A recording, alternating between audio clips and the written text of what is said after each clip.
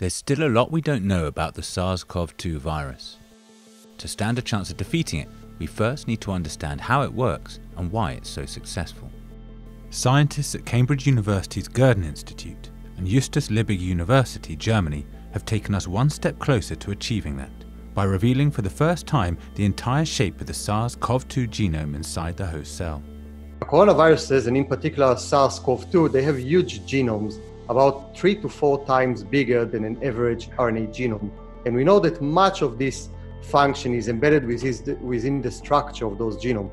If we want to understand how they replicate, how they produce the virus proteins, we have to first ask how they look like. As RNA biologists, we're really lucky to team up with coronavirus experts Friedman Weber from Germany and his postdoc Ludmila Shalomova. Previously, Dr. Omer Ziv from the Miska lab and a team of collaborators were researching another RNA virus, Zika. When the pandemic hit, they used the same tools they had developed to investigate that virus to uncover the structure of SARS-CoV-2. RNA structure and RNA-RNA interactions are very fragile. In order to study those, we need first to extract them from the cells, but during extraction, we usually disrupt all the information. So the new method enabled us to take a snapshot of the different interactions as they occur inside the cells during replication. The method revealed a network of RNA-RNA interactions spanning long sections of the genome.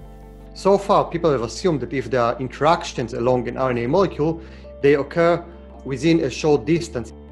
What we find is that RNA interactions can span distance of tens of thousands of nucleotides, spanning the entire genome. Such interaction will completely transform the overall topology of the molecule, enable it to engage in different biology. Collaborator Dr. John Price has developed a free, open-access website hosting the entire RNA structure of SARS-CoV-2, making their findings available for researchers to use worldwide.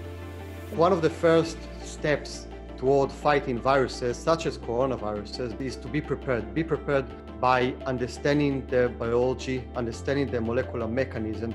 The more we identify, the more we understand how those viruses replicate, how they take over the cell machinery, how they produce proteins, the more we understand, the better we can come up with new antiviral strategies.